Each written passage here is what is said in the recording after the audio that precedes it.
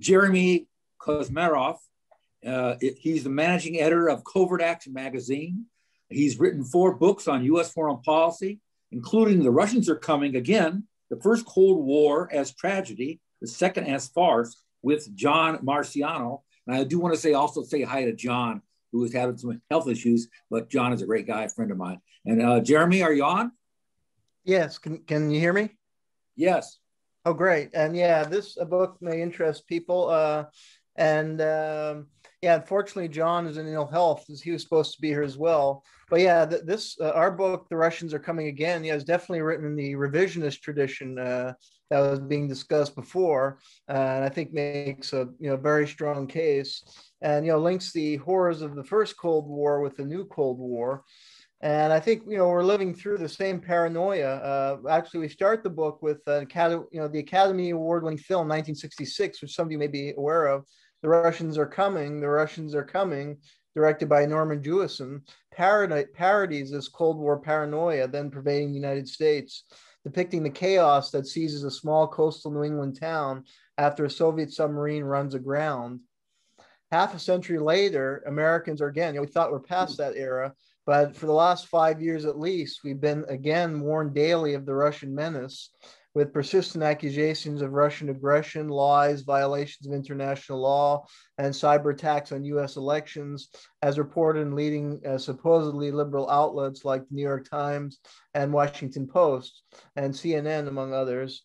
The charges are many and relentless and include alleged poisoning, assassinations, bounties on U.S. soldiers.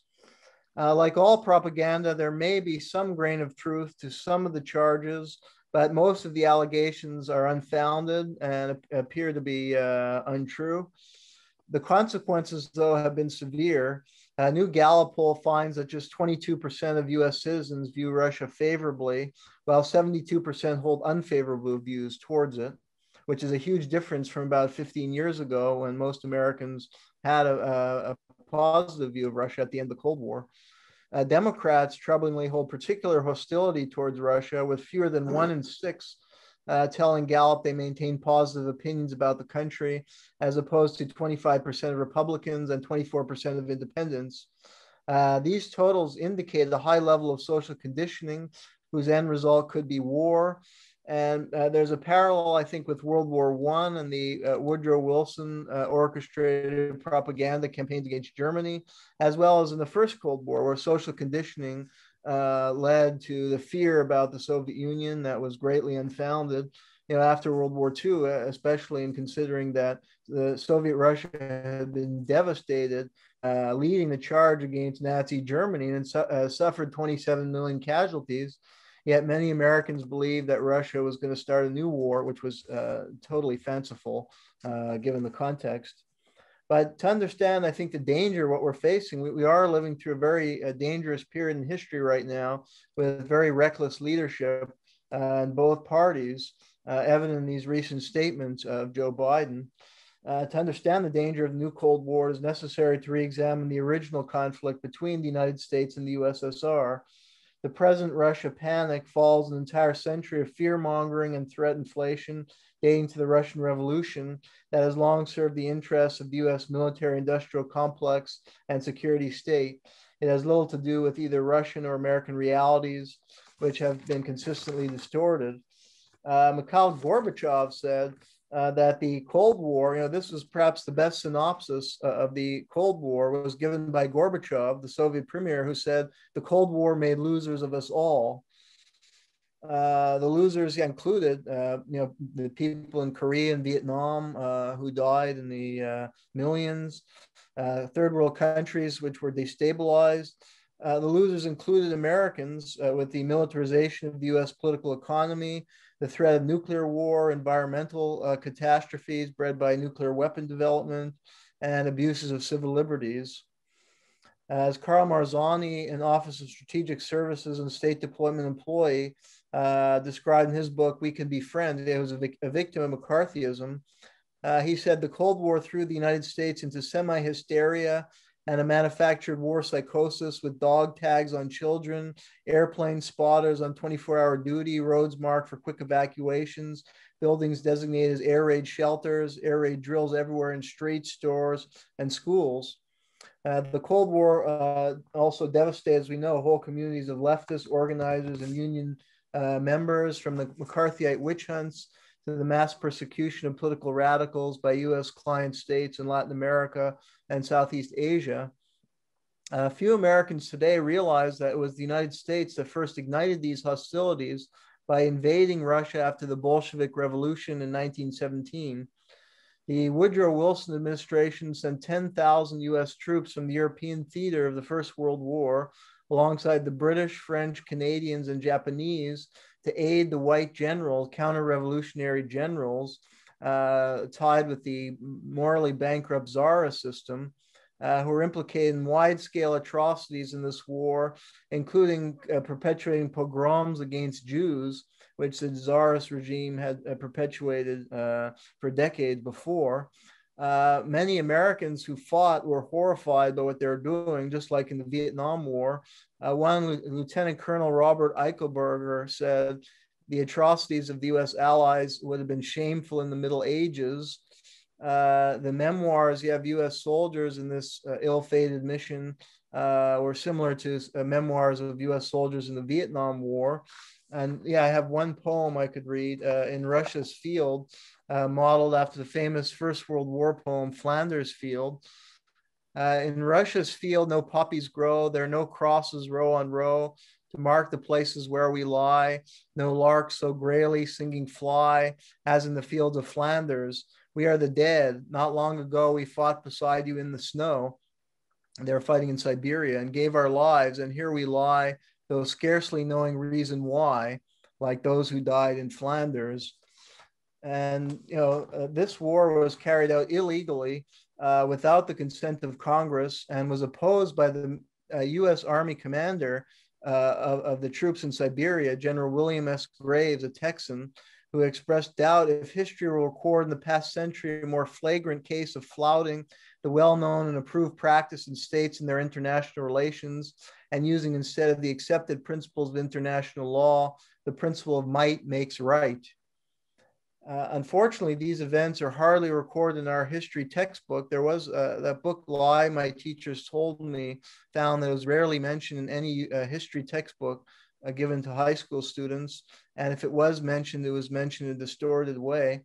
The historian D.F. Fleming, who wrote a good history of the Cold War, wrote that for the American people, the cosmic tragedy of the intervention in Russia does not exist, or was an unimportant incident long forgotten. But for the Soviet people and their leaders, the period was a time of endless killing, looting, and raping, of plague and famine, of measureless suffering for scores of millions, and experience burned into the very soul of the nation, not to be forgotten for many generations, if ever. Also, for many years, the harsh Soviet regimentation could all be justified by a fear that the capitalist power would be back to finish the job.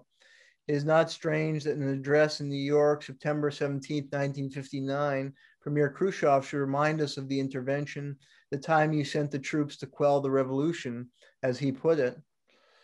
The Bolshevik drive, the main basis for this intervention was economic. The Bolshevik drive to nationalize industry and seize foreign assets was ideological and economic anathema to the US capitalist ruling elite. The US in 1917 held investments of over $658 million in Russia were at stake with the Russian Revolution. The economic basis for opposing communism gets lost in much commentary about the history of the Cold War, and most academic scholarship ignores it.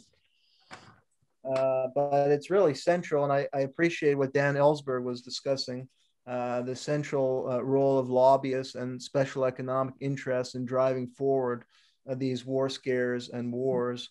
After World War II, one of the key architects of the Cold War was W. Averell Harriman, who happened to be the mentor of Joe Biden when Joe Biden was first elected to the US Senate.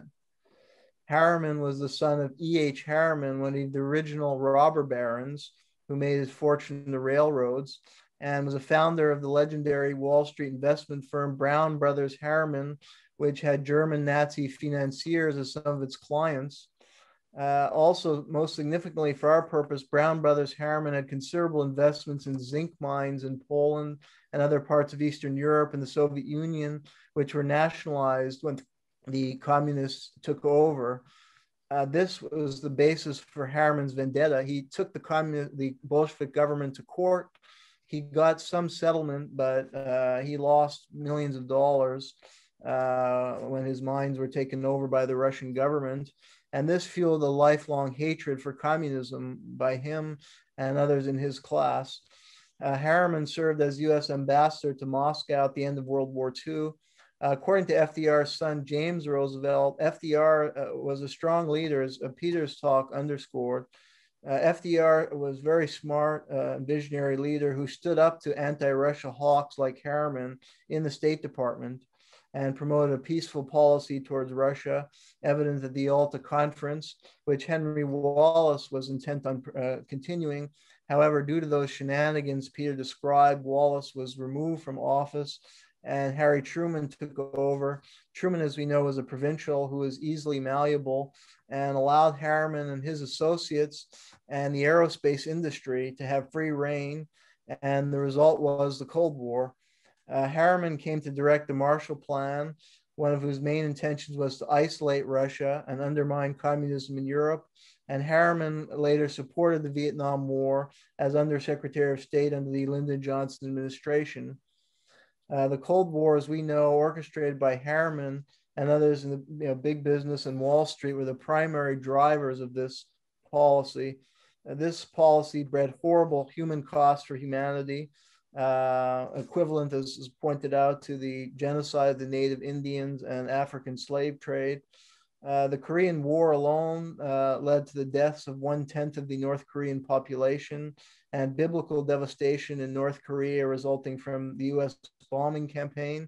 There was a Truth Commission in South Korea, revealed that U.S. allies committed 6 times more atrocities than the North Koreans.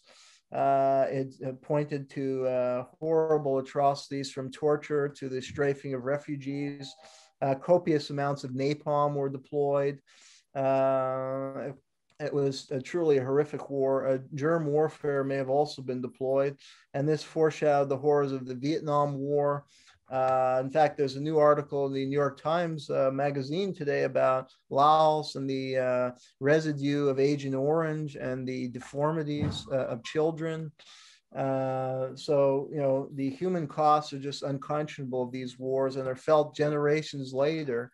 The CovertAction is magazine was founded by Phil Agee, who's a CIA whistleblower who was aghast at the torture being promoted by U.S. clients and neo-Nazis in Latin America. And it, exposed the crimes of the CIA from assassinations to sponsoring torture and death squad regimes around the world, as well as things like drug testing on unwitting suspects, as well as appears the murder of U.S. whistleblowers such as Dr. Frank Olson, a CIA biochemist who threatened to expose germ warfare programs in the Korean War, was thrown from the 10th floor of a hotel in Midtown Manhattan after being beaten to death by 2 CIA thugs. This story only came to light a few years ago. These crimes were all justified in the name of anti-communism and the Cold War and containing Russia. And, we have to be wary about these kinds of excesses that will emerge today from the new Cold War. And let me end with 2 indicative quotes. One is by Linus Pauling, was a brilliant scientist and Nobel laureate, who says, and this underscores the tragedy of Henry Wallace and his removal from office. Paulus said, "Who can say that what the world would have been like if Henry Wallace had remained vice president in 1944? There's a possibility that he could have been successful in averting the Cold War. There might have been no American involvement in the war in Korea, Vietnam, Cambodia, or Laos. The military dictatorship sponsored by the US in many countries might have not come into existence. Tens of thousands of people who are now political prisoners," he was writing in 1970, might have remained free. International treaties might have been made that would have saved the United States and Soviet Union hundreds of billions of dollars. We might have a better world today. And let me also read a quote from Bernard Gordon, was a reader for Paramount Pictures. It underscores the point of Gorbachev that the Cold War made losers of us all. Bernard Gordon, a reader for Paramount Pictures, fired for his left-leaning views, and author of Living in Interesting Times, or How I Learned to Love the Blacklist, told an interviewer in 1997 that, quote, most people think about the terrible personal effects of McCarthyism, the ruined careers and lifetimes, even the deaths of people who were affected, all true enough and not to be slighted. Others think of the fear not only engendered in the entertainment industry, in schools and universities, in the press and the media, all true too. But my own sense goes beyond even that. I feel that the Black period laid the groundwork for much that followed. The Nixon and Reagan regimes, which glorified the Cold War as a holy enterprise, which used the slogans of anti-communism to construct monstrous military machines that virtually bankrupted the country and placed the industrial military complex in such a powerful position that even today, with the evil empire gone, there seems to be no way to stop the expenditures for arms and the export of arms. Eisenhower warned of this in his farewell address. But even beyond that, there's a sense that the convenient anti-communism has become anti-government with respect to all social programs that came out of the FDR era. The rich and powerful, who grow more rich and powerful each day, use blacklisting and McCarthyism to dismantle everything liberal, to make liberalism a dirty word, so that today both parties vie to be more reactionary. And these comments were made in 1997, but they're certainly prescient, having lived through the Trump years, and perhaps the tide is starting to turn a bit given the disasters we've experienced. But I think, those two comments should be heeded today, as we're, very clearly repeating the follies of the past and embarking on a new Cold War. And events like the webinar we are part of today are extremely important, as we need to remember the first Cold War and its horrors and commemorate that history. Then we need to mobilize together, inspired by the legacy of Henry Wallace and other Cold War dissenters, to resist this new Cold War, so that we might, as Pauling suggested, have a better world in the future. Thank you. Thank you, Jeremy. And you mentioned Phil Agee, and we have a surprise guest. He's not on the program, but we have his son, Chris Agee, here today, executive editor of CovertAction magazine, to give us a few lessons from his father. Hello, everyone. Thank you, Rachel, Frank, all of you who put this event together, and to all of you who have joined the webinar and are watching online. My name is Chris Agee. I'm the executive editor of CovertAction magazine and an adjunct professor at the City University of New York and the State University of New York. I'm also the son, as Rachel mentioned, of Phillip Agee, former CIA case officer and whistleblower, who provided a firsthand expose of the Central Intelligence Agency. Let me just first say that as I registered for this, this webinar, I was asked to join a Facebook group, which I did, and it said, do you have a family member or friend that has been affected by the Cold War? I'm just like, yeah, it upended my whole life. It also gave me a front seat onto the crimes of our era. As we have been discussing, we are all victims in many ways. Let me explain and describe a few significant lessons from my father, Phillip Agee, who taught me. I thought I'd share those principles around a couple of stories. The first is debunking the myth of the Cold War, understanding US plutocratic interests and third world revolutionary movements. The second principle was internationalism. Who can say no to international solidarity, right? And the third is political activism, keeping our eyes on the prize. All right, so what are we talking about here? Back in 1979, when I was starting high school, I was in a history class, and I was being told what the international political situation was. And the teacher was presenting these graphs, which he gave us like a flyer, and it had two big bubbles. And one bubble said like the United States, and the other bubble said like the Soviet Union. And so he presented, and the title was The Bipolar Model. And I took this home to my dad, and I said, what the hell is this all about? And he said, okay, sit down, son, let me explain. All right, so he said, wait a minute, it's not that simple as these two models. but actually that oftentimes, for example, in cases like Angola, Iran, places like Guatemala, what had happened was that people were trying to struggle for their own sovereignty and independence and access to their own resources. And so he gave me a book, and he said, read this. I was 15 years old, and it was called The People's History of the United States. So by all means, everybody grab that book if you haven't already. Howard Zinn wrote it, A People's History of the United States. And since then, my life changed. From then on in that class, I became the class dissident and organized the students in my class to take on the official narrative. This was part of many lessons from my father. Another one involved a summer job, for example. He gave me between my high school and sophomore year, he asked me to organize the umpteen filing cabinets of newspaper clippings on my father. And I couldn't believe it as I was pulling them all out. You know, it was sort of a boring summer job, but the entire room was filled with all these clippings about how my father was drunk and despondent, KGB double agent, traitor, all of that sort of stuff. And I was like sitting in the living room with my father, and I was like, "What do you mean? You know, he's all these things." And so the propaganda campaign against people who stand up against the Cold War myth and all of these issues is truly gargantuan.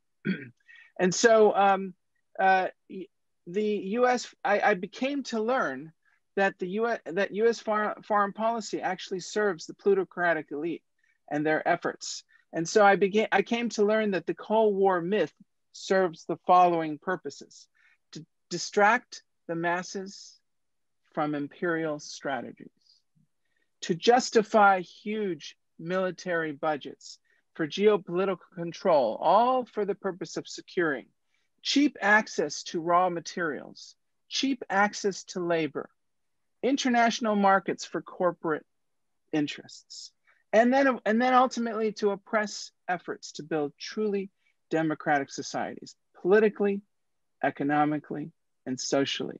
The examples are endless: Iran, Guatemala, Vietnam, Chile, Angola, Nicaragua. You know, just to mention the few during the middle of the last century. And so what we have is an imperialist strategy that, by the way, did not begin with the Cold War, as we have mentioned various times during these testimonies, but goes back to the founding of this country. Read a book by William Bloom called Killing Hope. Another story, for example, if you just take a look at my father's works, you can see that when, for example, he was stationed in Uruguay as a CIA case officer, while he was told when he was recruited that he was going to be building freedom and democracy for the rest of the world, he found that what he was actually doing was like rounding up dissidents, like human rights activists, labor rights activists, and he would meet with regularly with the chief of police. And at one point, the chief of police says to him, "Hey, as he's meeting with him, he's hearing these sounds of screaming going on in the background, and he's saying to the chief of police, 'Hey, Jefe, what's that sound? Who's that screaming?' And he goes, 'Oh, Felipe, don't you remember? Those are the people who you gave us last week.'" Okay, so he started to realize that the work that he was doing he was really acting as a secret policeman for multinational corporate interests. So the second lesson that he taught me was a very basic one called international solidarity, internationalism. And you know, who could say no to being friends with people around the world? Okay, so he said, "Hey, you want to come to Cuba?" I was 13 years old and had a skateboard. And I said, "Sure." And I went to Cuba via East Berlin, by the way. It's a long story. But I ended up finding that people were very interested in being friends and developing a society that prioritized friendship with all peoples, food, shelter, clothing, education, and healthcare as a national priority, and anti-imperialism and self-determination. So you can go through the examples with respect to Cuba and how the United States has tried to destroy that effort to build that stuff. Video next. Yeah. And so, like, for example, one of the jobs that my father had as a CIA agent was to literally put an incriminating message into a toothpaste tube and plant it on a Cuban diplomat and get that diplomat taken into custody. I mean, so this is the kind of stuff that, you know, when you go into the details and you figure that stuff out. So lastly, there are many more stories to tell. My time has run out. I would simply say that we are doing the best we can to continue the work of my father. We've relaunched CovertAction. Read it, share it, and get involved. And we'd be very, very happy to, if anyone wants to write for us, for example, or even get involved and help, that would be great. So ultimately what he taught me was educate yourself about these things, educate those around you, and get involved. That's what we need to do to have an impact on all of this stuff that we're talking about. Anyway, thank you very much. Yes, thank you. I just want to say to Chris, your father is a big hero of mine. I went to Cuba in 2000. I got to meet him at his travel agency. He's in my film when I learned U.S. foreign policy. And you mentioned two other heroes of mine, Howard Zinn and William Bloom. And thanks for your presentation, Chris. I'm going to now introduce my friend Michael Novick. It's a taped presentation he'll be making. Mike is a longtime anti-racist activist. He edits and publishes Turning the Tide. And he's on the production crew of Changelink, which is the LA community calendar. And he's a second generation union shop steward and is currently chair of the KPFK local station board. And Michael does so many things. This is Michael Novick speaking on behalf of Anti-Racist Action and for the Cold War Conference. I wanted to speak briefly about even the term Cold War, which in my understanding is part of U.S. terminology. It goes along with the phrase Iron Curtain from the period of the late 40s, 50s into the 60s. And that terminology, of course, was about stereotyping the socialist bloc of Eastern Europe, Russia, later China, Vietnam, as forces of evil. You know, later the term the axis of evil was used. But the Soviets used the term peaceful coexistence for that same period of time. They were trying to live in peace with the West despite the ideological and material contradictions between socialism and capitalism. So I think it's instructive that really to this day we use that terminology, because the terminology of Cold War comes out of the U.S., which is a warmongering country. And so I wanted to talk a little bit about the roots of that Cold War in the long history of war in the United States. The United States invaded Cuba, for example, before the Soviet Union existed and before Fidel Castro was born. You can see his picture up there on my wall. The United States invaded Nicaragua long before the Sandinistas came to power. They wanted to defeat Sandino himself in the 1920s. So the U.S. has been at war with many, many peoples over a long period of time, starting with settler colonialism. And I think the term Cold War comes out of that history of warfare. The other aspect I wanted to talk about is that the Red Scare and the red baiting, which was an intense part of the Cold War, is an attempt to identify forces of resistance and forces opposed to imperialism, colonialism, capitalism inside the United States as well as internationally. And so there were purges of so-called communists. But I think an important part of the so-called Red Scare was actually a Black Scare. And again, you see the picture of Malcolm up on my wall and Lumia here on my shirt. And I think that the Black freedom struggle has been a key part always of the attempt to transform this society in a positive direction, going back to the days of slavery and settler colonialism. And that the key charge against the communists is that they were lovers of Black people. They didn't use the term Black people in that term. And so some of the main victims of the Red Scare were actually Black people. And so Paul Robeson or W.B. Du Bois and so on were people being targeted, and even some of the communists who were jailed were African American. So I think those are important things to keep in mind. The roots of what we call the Cold War in U.S. colonialism, U.S. imperialism, U.S. war making, U.S. racism. And, Noam Chomsky, I think, has talked about the power of a positive, or the danger of a positive example. I think that the construct of the Cold War was a way for the U.S. to justify its intervention in the former colonial world that was seeking independence from its prior colonial masters, the British, French, sometimes the German empire, the Italians who invaded Ethiopia, the Japanese. And in those struggles against colonialism and imperialism, Vietnam struggled against the French and against the Japanese. The Chinese themselves struggled against Japanese incursions. The U.S. stepped in what Malcolm X referred to as a lateral pass from the European imperial powers in particular, and used the excuse of the Cold War, the excuse of a global struggle with godless communism and with the Soviet Union as the pretext for intervention and invasion, for assassination, for example, of Patrice Lumumba in the Congo, and many other subsequent independence leaders in Africa and elsewhere, for military intervention, because it was pretty hot, obviously, during a lot of the Cold War in Korea, in Vietnam, and in many other places in the world.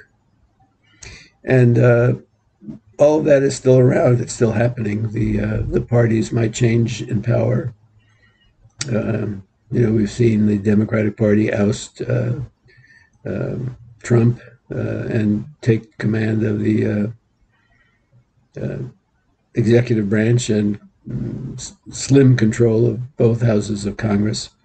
And yet they pass enormous military budgets. They authorize the use of military force, or they use military force without authorization if they have to. And so I think that's the context of the so-called New Cold War. The New Cold War is targeting, in particular, China, which is much more disruptive of the international capitalist hegemonic order than Donald Trump could ever pretend or imagine to be, because they have elements still of socialism within their society, and they are a billion-plus people who are not integrated into white supremacy, not well integrated into capitalism and imperialism, and therefore they represent a threat to the hegemony of the U.S. And so we're seeing the drumbeats from both sides of the political aisle again. Trump launched the trade war against China, but Biden is in, and he's pursuing a military encirclement. They have a new thing called the Quad. It's an alliance between the United States, India, Australia, and Japan, directly targeted at China. And so I think we have to be on the alert, not just for this new Cold War, but for the potential hot war that it represents, because all of these are aspects of war making for imperial ambition, and a wounded and threatened U.S. empire, which we're seeing now and we live in, is particularly dangerous. Thank you for Michael Novick's video. And we are now going to hear from Alice Slater. Will provide testimony. She serves on the boards of World Beyond War and Global Network Against Weapons and Nuclear Power in Space. She is the UN NGO representative for the Nuclear Age Peace Foundation and works with Code Pink for a World at Peace. I'm delighted to be here, and I'm so overwhelmed by all this information. And I'm just thinking, how are we going to use this? And if only everybody in America knows what we're listening to now, I think we could shift the whole conversation, because what we're getting now is they're heating it up. I mean, Biden is calling Putin a criminal. He's agreeing he's criminal. And we had this terrible meeting with China. And I grew up in the 50s when we had the Red Scare, and we had a comic strip by Walt Kelly called Pogo. And his most famous line was, "We've met the enemy and he is us." And I was so terrified of communism. I mean, I remember being at Queens College in the 1950s and having the discussion, and somebody gave me a pamphlet that said Communist Party of America. My heart was pounding with terror. I put it in my book bag. I went home in the Bronx up to the 8th floor to the incinerator, threw it directly down the incinerator without even looking. That's how scared we were. And years later, I did go to the Soviet Union when Gorbachev had instituted perestroika and glasnost. I was part of a legal delegation, the Lawyers Alliance for Nuclear Arms Control, and we were going there. Actually, the Soviets had stopped nuclear testing ahead of us, and Congress said, we went to Congress, our lawyers group. They said, "Oh, forget it. You can't trust the Russians." So we raised the head of our New York City Bar Association, Bill DeWind. He was part of the Dutch DeWinds up the Hudson, raised a lot of money, hired a team of seismologists. We went to the Soviet Union. We said, "Will you let us put our seismologists at your test site so we can see if you really stopped?" And they said yes. And we were able to go back to Congress and stop nuclear testing. So, I mean, it is possible to get progress. And I looked at this, like I was shocked when I looked at the history that Woodrow Wilson sent troops, as we've heard. And then after we dropped the bomb and we got together with the Soviet Union to form the United Nations, to end the scourge of war, that was our mission. And the number one resolution was for nuclear disarmament. Stalin said to Truman, "Turn the bomb over to the UN." And Truman said no, so Russia got the bomb. Then when the wall came down and Gorbachev let go of all of Eastern Europe without a shot, I mean, it was like a miracle. He and Reagan met in Reykjavik and they said, "Let's get rid of all the nuclear weapons." We now have 14,000 nuclear weapons on the planet and 13,000 are in the US and Russia. So this is not just some abstraction, and 2,500 in each country pointed on missiles ready to go off. The other 7 countries have only 1,000 between them. And China's smart enough to keep the bombs off the missiles. They don't point them at anybody. So China has a little Eastern wisdom there. Anyway, Gorbachev said to Reagan, "Let's get rid of all the nuclear weapons." Reagan said, "Great idea." So Gorbachev said, "Don't do Star Wars," because the US has a military policy to dominate and control the military use of space. It's in their documents. That's what we stand for. And Reagan said, "I can't give up Star Wars." So Gorbachev pulled it off the table. Then he was very nervous, Gorbachev, about Germany becoming reunited because, as we've heard, they lost 27 million Russians to the Nazi onslaught. I never heard that figure. As a matter of fact, when I went there in the 80s, every guy over 60 was wearing his World War II medals. You go to the Leningrad cemetery at that time, now at St. Petersburg, there were like 400,000 mass graves from the Nazi siege of Leningrad. And every street corner had a monument to the dead. And my guide said to me, we had guides, he said, "Why don't you Americans trust us?" And I was being very arrogant American. "Why don't we trust you?" I said, "What about Hungary? What about Czechoslovakia?" He looked at me with tears in his eyes. He said, "We had to protect our border from Germany." And I looked at him, and that was their truth. And we were getting such baloney, the American people, and they're still getting it. You know, they were never coming after us. I mean, their occupation might not have been the finest occupation of Eastern Europe, but they weren't going to let anybody come into Russia. Napoleon had marched in 100 years earlier into Moscow. So anyway, it was... Then so Gorbachev said he was very nervous about East Germany being united with West Germany and going into NATO. And Reagan said, "Don't worry." And Jack Matlock, his ambassador, has written an op-ed in the New York Times about this. "We give you our word, we will not expand NATO 1 inch to the east." And they put it right up to Russia's border. They were even talking about taking Ukraine in and Georgia.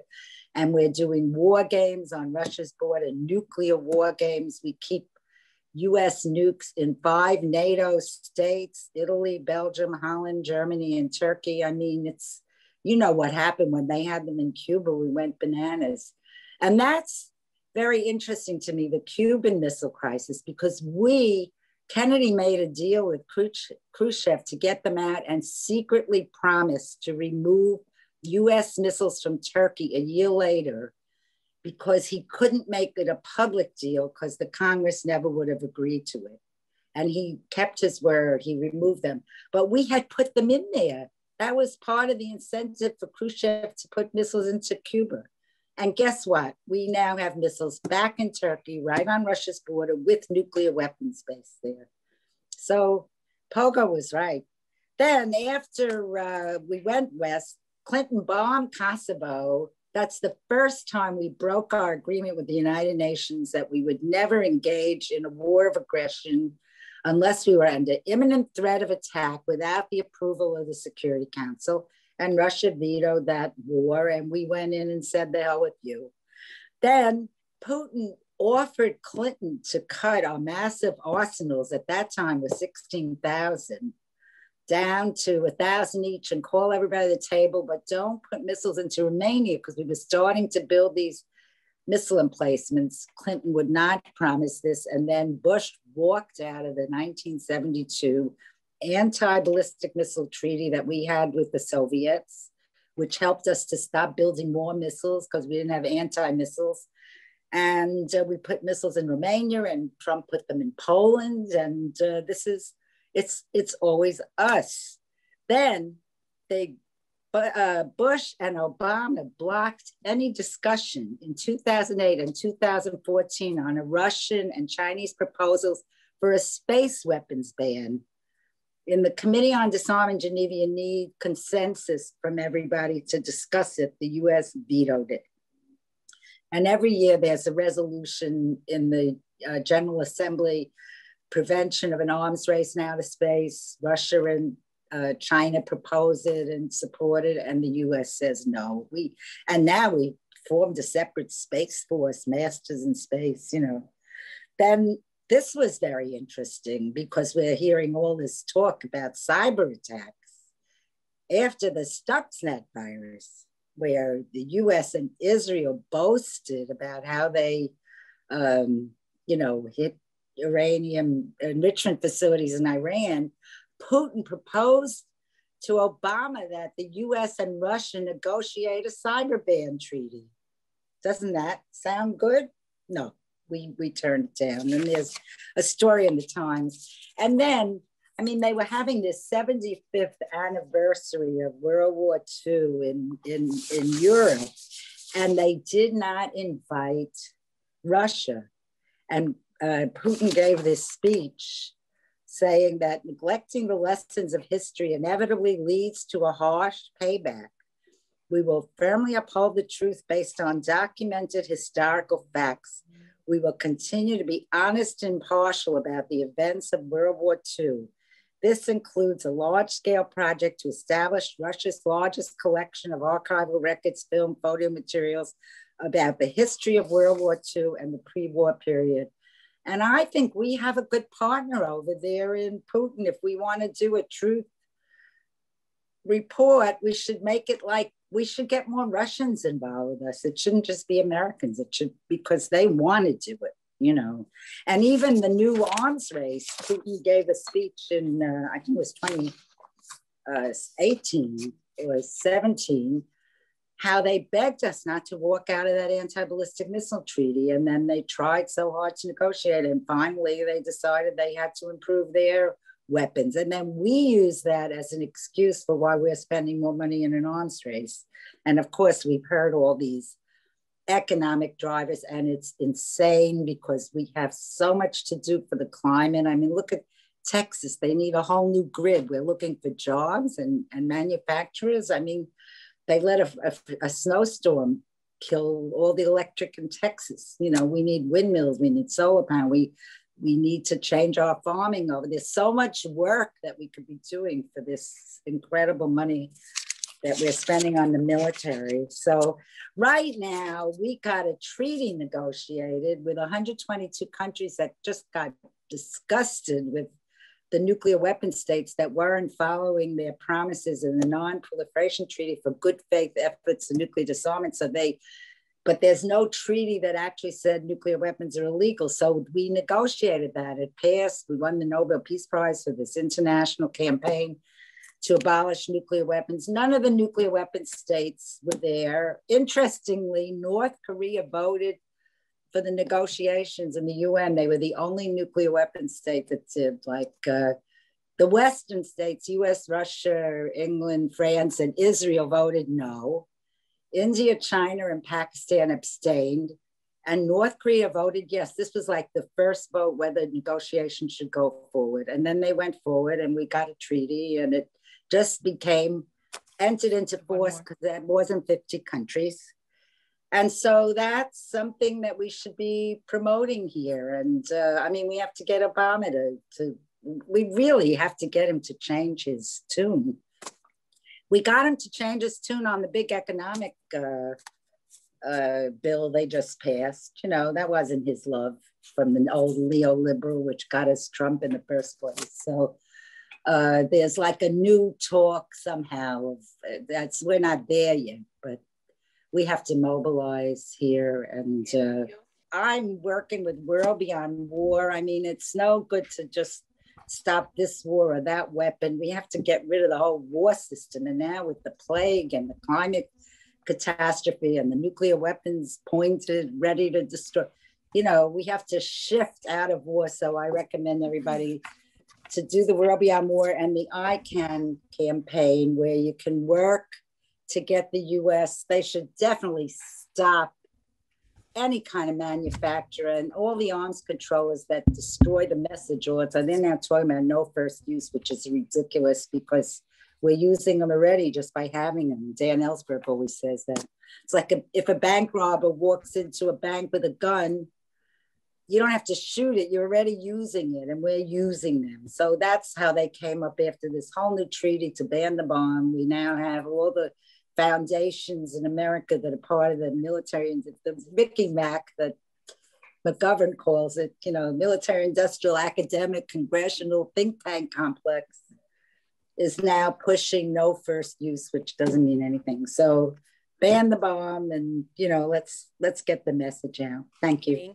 Thank you, Alice. And I think you've mentioned a project, U.S.-Russia collaboration on a truth commission. So yes, a good project. This is the opening shot. Yeah, right on. Thank you, Alice.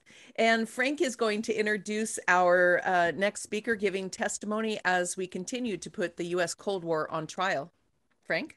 All right, thanks, Rachel. Thanks, Alice.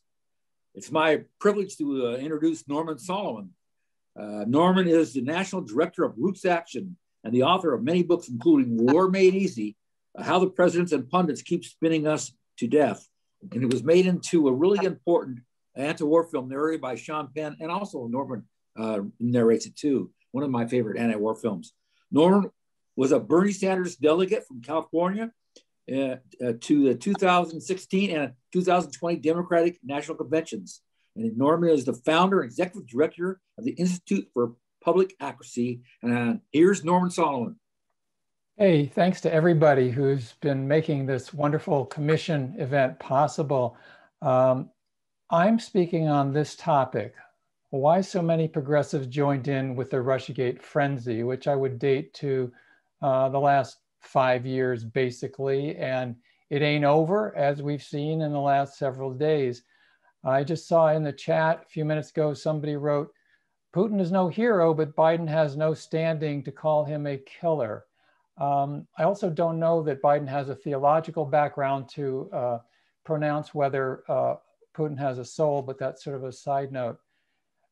If you think about the last 5 years, just guesstimate how many airtime minutes on MSNBC Rachel Maddow devoted to Russiagate and talking about the evils of Russia, compared to the number of airtime minutes talking about the dangers of nuclear weapons and nuclear war. The study hasn't been done, but I would be sure that the ratio is thousands to one. And that tells us a lot about the US mass media coverage of issues between the United States and Russia, and really how badly, extremely out of whack and dangerous the coverage is. The reality is, I mean, if we look at from 2016 to this moment, there is a vast number of people who call themselves progressives, including many who have described themselves as anti-war, peace-oriented people, who were, to a very large extent, on the Russiagate train, villainizing the Russian government, villainizing Putin, blaming Russia for fundamental flaws in the 2016 election and in the lack of democracy in the United States. And this has had profound and huge impacts that carry forward to this day and are very ominous and frankly could contribute to an eventual nuclear holocaust. So I think it's very important to ask ourselves, how could so many progressives be on board with a line of propaganda that increases the chances of nuclear war? There's certainly a lot of factors. There's not, in my 10 minutes, really enough time to really go into them, but certainly, yes, there was sort of an enemy is my friend counterpart, where if Trump was doing X and war hawks like Adam Schiff were saying Y, then because Trump was so awful, then people would start to identify with a war hawk like Adam Schiff and not see the implications. And what are the implications? I think that's a question that the admirers of Rachel Maddow and countless other Russiagate enthusiasts in media, these are implications that just are never or have rarely been explored to the endpoint. The endpoint is that what is the final foreseeable result of continuing to bang on the anti-Russia drum? And as the person who wrote in the chat said, and I certainly agree, Putin's no hero. I'm not holding him up as some great peace advocate. I think an examination of the record shows the United States, as Alice has pointed out, in the last couple of decades, the United States has been much more at fault in escalating the nuclear arms race. But Putin's no saint, but that's not the point. The point is that Russia and the United States have more than 90% of the nuclear weapons on this planet. The point is that the endpoint, the foreseeable endpoint of the Russiagate frenzy and all this anti-Russia stuff that is over the top in the news media, often, at least through silence, aided and abetted by groups that say they're for peace and disarmament.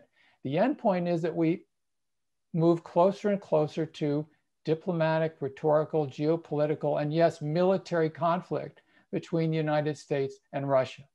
So it's like the equivalent of the CEO of a huge corporation that doesn't want to think past the next quarter or two. It's people who think, well, we didn't like Trump, so we'll use this against Trump.